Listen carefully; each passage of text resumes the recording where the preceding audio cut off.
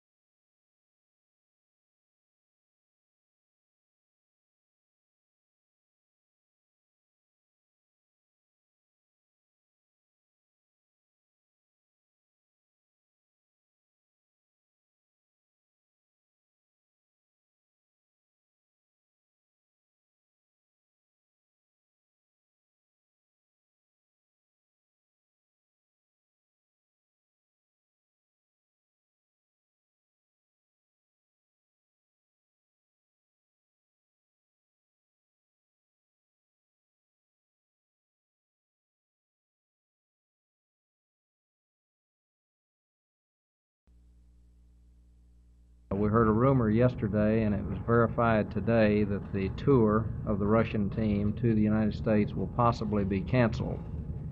Communications are extremely difficult at this late date to Russia. We don't have our avail to the hotline, but basically the circumstances as we understand it is that the Moscow team very much wants to come, but that the Russian Federation is taking the position that they want a second look at the tour and are thinking of the possibility of canceling it. The reason for this, it stems from a game about 10 days ago. It was played between Moscow Dynamo and Glasgow Celtic, and this was a championship game of the European Cup of Champions Cup. Is that the right way to say it? It's a kind of a mouthful name, but it was a game that was played in Spain between Glasgow Celtic and Moscow Dynamo. The game got out of hand. The Scottish fans rioted on the field, and in the process, they struck one of the Russian players with a bottle or fist or something, and the Russians lost the game 3-2, but they are protesting the game and asking for a replay of the game, which was a very, very big game in European soccer. And as it's our understanding, what we've learned today is that there will be a preliminary hearing tomorrow, not tomorrow, but Monday in Vienna, and the entire Russian Federation is going to attend, and I suppose Moscow Dynamo representatives also. And we will not know until sometime Monday as to whether the tour is going to be on.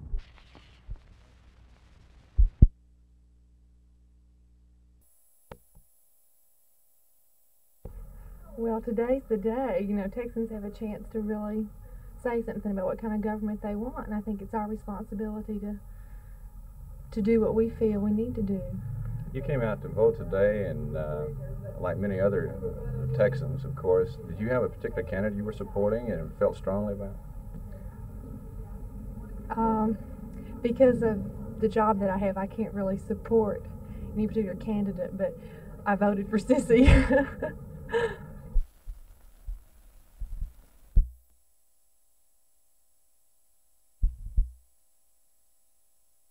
These airline passengers here at Love Field will have to pay $1 extra on their tickets if the Dallas City Council decides to vote in favor of the $1 head tax on enplaning passengers. That council meeting Monday will be a head-on clash between forces for and against the controversial head tax. Most of the city councilmen openly support it, but representatives of the airlines and passengers associations are fighting hard against it. We're opposing the head tax because, as we've said before, we think it's discriminatory, we think that it discourages air travel, and we think that it's a form of taxation without representation. Well, it certainly is taxation without representation, except it's taxation for the right to use. This is a use tax, and it's paid for by people who use it. We are paying. The user has paid quite successfully for Love Field over all the years that it's been in existence. We've retired through our ticket purchases and through the various inflated prices we pay when we use the facility, like $1 for a hamburger. We've been paying for Love Field. Well, we have approximately $14 million worth of bonds still to go on the airport, $4 million general obligation bonds, and $10 million revenue bonds. And this would go to reduce that debt because the revenue is going to drop off drastically when the new airport opens. And this gives us an opportunity to apply about $250,000 a month to those debts. These bonds and the fact that they were owed was well known to the City Council of Dallas when they entered into the agreement and went forward with the new Dallas-Fort Worth Interregional Airport. Most of these people who fly only occasionally won't feel the loss of $1. But for those businessmen and others who fly every week, an extra $1 every flight won't be peanuts. Martha McIntyre, Channel 8 News on the Move at Dallas Love Field.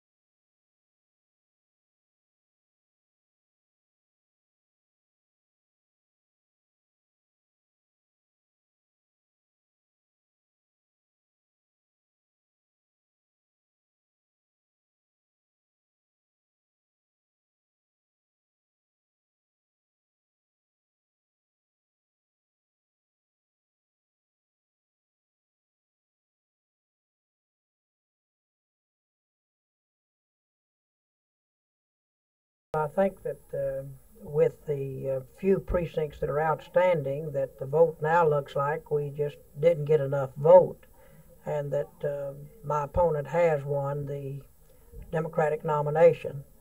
And I do want to congratulate my opponent and to wish him well as the Democratic nominee. Senator, do you feel that there was any one or maybe two things that caused Mr. Milford to win the election after you won the primary, the most votes in the primary, but forced into a runoff? No, I don't know of any one thing. I guess the only one thing was we just didn't get enough votes. But I don't think in these races you can pinpoint it to one thing or two things. I think that they're just a multitude of things that make people's minds up, and I don't think you can pinpoint it.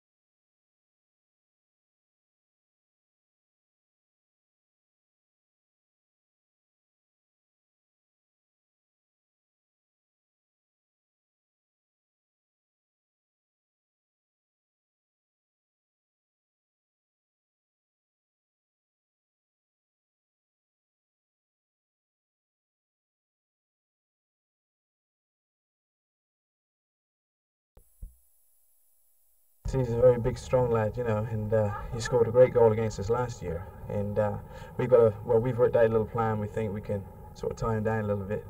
You don't want to divulge the plan right now, though? No, I don't think so.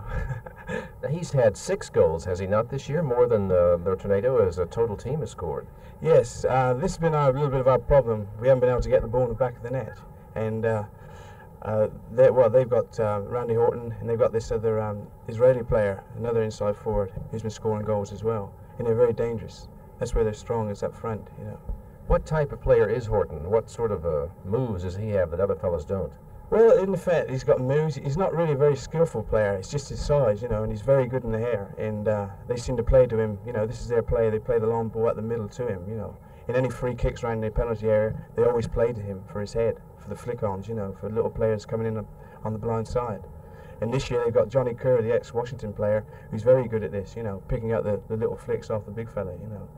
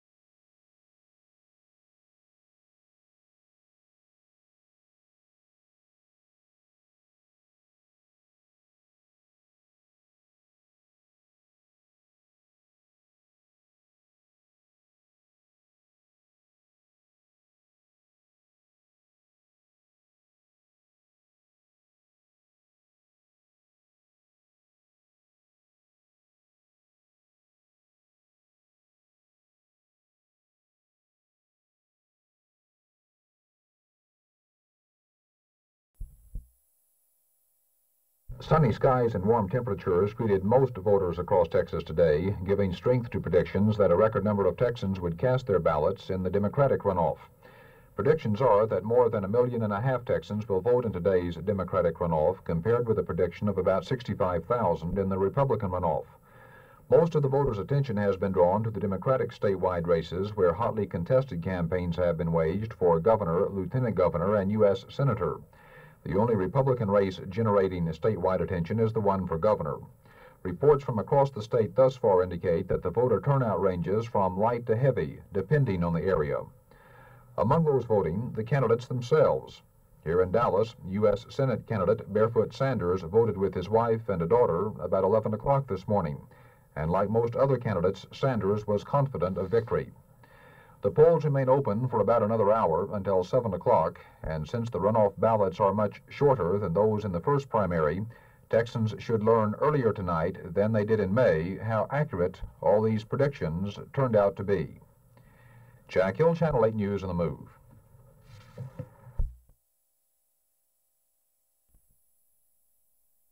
I'll tell you, it's just according to how much practice a fellow gets in his occupation. I'd say that. But it takes a lot of practice on back in a trailer. Marvin, you defended champ from last year here in the tractor competition in Wise County. Was any difference in the qualifications this year than last year? No, it's about the same amount of qualifications, but I don't know whether the competition is stronger this year than it was last year or not. Did the course run a little harder this year? I believe a little harder back this trailer was than last year. How many hours a day do you have to train to keep up your efficient top form when you're driving this tractor? Oh, well, I'm just a dairy farmer and I have to use tractor every day nearly, and so it's just something natural for me to do. Well, do you get up and lift weights or jog a mile every morning or anything to keep in shape to defend your title? Oh, no, I just get up and yuck them old cow and do the rest. Does that keep your arms pretty well in shape so you can handle that steering wheel without any difficulty? Oh, well, they got power steering on these tractors now. You don't have to be very stout to move them.